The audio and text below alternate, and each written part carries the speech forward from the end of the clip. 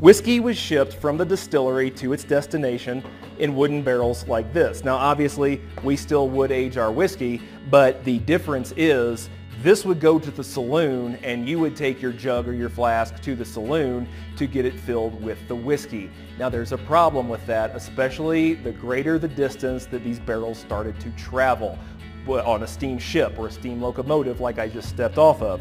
It is very easy to remove a bung from a barrel, siphon off as much whiskey as you might want, and then replace it with something else that might not be as desirable to consume.